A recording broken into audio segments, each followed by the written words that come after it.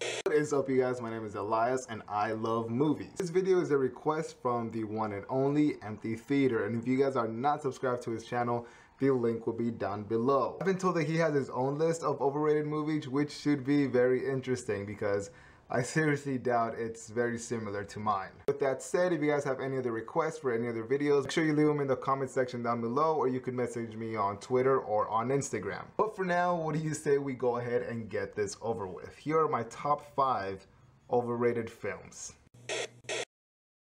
Warning: this video might be offensive to some. If you are too sensitive to believe that art is subjective, then this video is not for you. This list is based on opinion only. Though we enjoy these movies, here at the Guerra house we do not believe that they deserve the credit and or hype received. Remember, the only film that should never be considered overrated is Pulp Fiction. It is perfect in every way and should be considered a masterpiece by all. Remember kids, it's all in good fun. Thanks for watching. Enjoy!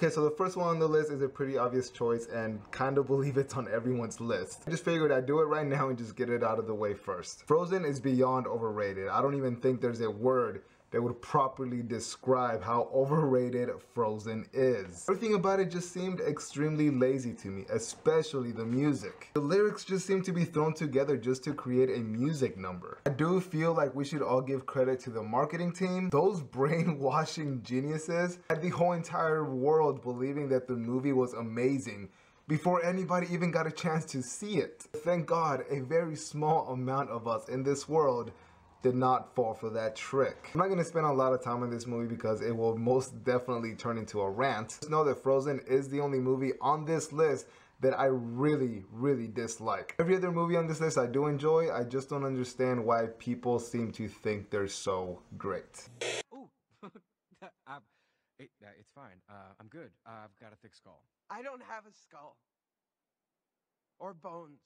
Next on my list is Aliens. I do enjoy the movie. I like it. I just don't understand why people seem to think that it's better than the first one. I absolutely love the first Alien. I love the suspense and the psychological thrill of not knowing anything but slowly learning as you go. But the sequel is the complete opposite, which I understand is the #1 thing that makes people love it so much. But for me personally, it seems like James Cameron wanted to recreate Alien, but for people that don't like to think. It's just a bunch of guys being guys. Even the women in the movie are being guys. A woman in an action movie does not have to act like a man to be considered a badass. Ripley is a badass, but that's only because she wasn't a badass to begin with. We see her transformation, we see her bravery as the story goes on. Most people want to defend the action in this movie simply because there isn't that much in the first one, and that's fine. You can, as long as you're honest with yourself and just admit that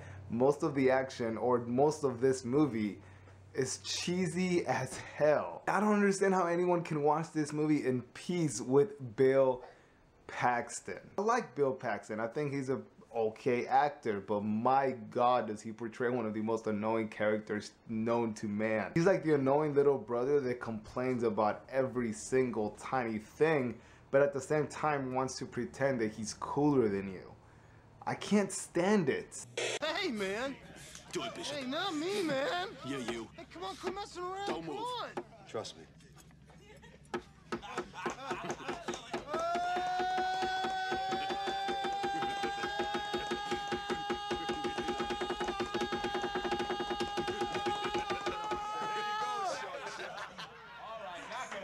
#3 on this list goes to the one and only Titanic. Just trust me whenever I say that I'm saving the best 2 for last, okay? Now don't get me wrong, Titanic is a good movie, but why the hell is it considered one of the greatest? If people want to give Titanic so much praise, then I think they should do the same for Pearl Harbor, directed by Michael Bay. Titanic is literally every single cliche imaginable coming straight out of Hollywood's ass. Not only is Titanic one of 2 movies with the most Oscar nominations at 14, but it's also one of 3 movies with the most Oscar wins at 11, which for a lot of people will mean that Titanic is one of the greatest movies ever made. All people ever want to talk about is the production value, the big sets, the amazing CGI, the all-star cast. But many of us film buffs know that there are a lot of movies out there that are amazing and that have been created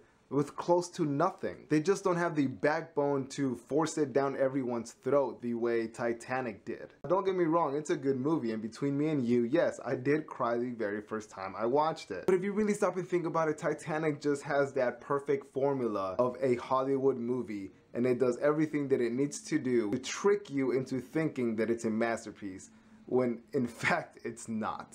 I'm the king of the world!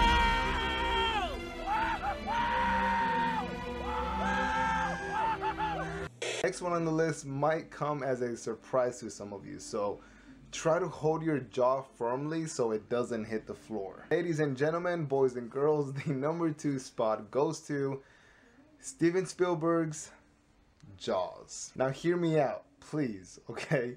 I do like this movie. I actually like the characters very much and think that they're the best thing about the film. Seems like most people that love Jaws saw it as a kid and praise it for nostalgic reasons. Holding something for nostalgic reasons doesn't necessarily make it great. There are a lot of great parts in the movie, and those are the ones that we all remember, but for me personally, everything in between those great parts just seemed like a made-for-TV movie. And saying that it's a classic and that it's great just because it made millions during one summer, it's like saying that Titanic is the greatest movie ever made because it has the most Oscars. It's history repeating itself over and over again. An upcoming filmmaker tries to create something that no one has ever done before and has a lot of difficulties creating that film behind the scenes. And that right there is marketing. A newscaster gets in front of the camera and says, "Go watch this movie this summer with your friends. It's a scary, exciting movie from a unknown filmmaker." And she's never even seen the movie. And when people say that the theme music for the shark itself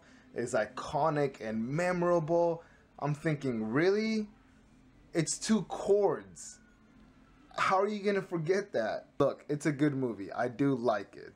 But on a nice, quiet Sunday, I'd rather watch Tremors.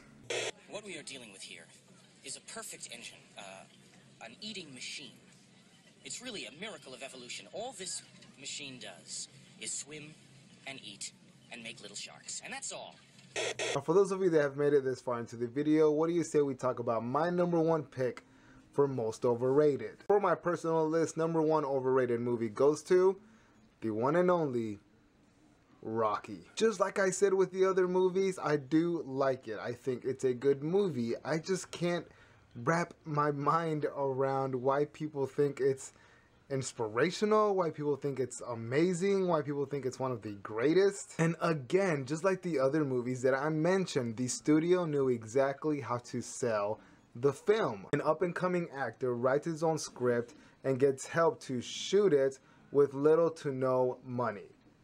That alone is marketing. The real life story behind the creation of creating the film is just like the story of Rocky. I mean, seriously, how Hollywood can you get? And it really bothers me how every single character in this movie seems slow. They all seem dim-witted. As I watch the movie, I keep questioning myself, how in the hell did they make it this far on their own? People try to sell it as an American dream, an American film where if you just have hope and believe in yourself and work really hard, then all of your dreams will come true. How a nobody can become a somebody. Really? He was pretty much settled as far as I'm concerned. Rocky Balboa absolutely hates his life. He complains about it day and night, but he doesn't really do anything about it. The fight with Apollo was a pure and lucky chance. Just because a homeless man wins the lottery does not make him a hero. If he would have put as much effort in making his dream come true as he did as trying to get Adria's attention, then maybe he could have done it on his own. And that would have been inspirational. Rocky never gives up on Adrian, even though she makes it very clear that she has no interest whatsoever. Or at least not until he gets this big, huge opportunity to take this fight and make a lot of money. Then coincidentally, she's interested. I want to let my brother know where I am. Why? I think he might be worried. Well, I'll call your brother if that's the problem.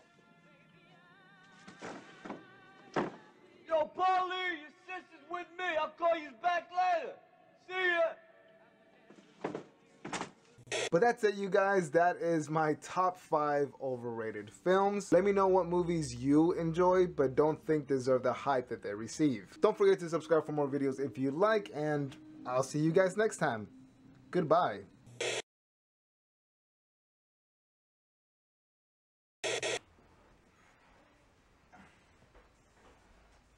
You're still here?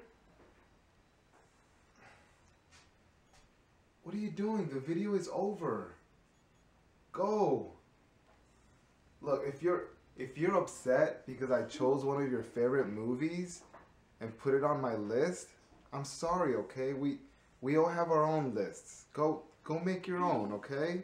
Just don't put a Quentin Tarantino film on that list. Alright? Aside from that, you have the freedom to put whatever movie you want on that list. I'm sorry, okay? Just go. Video is over.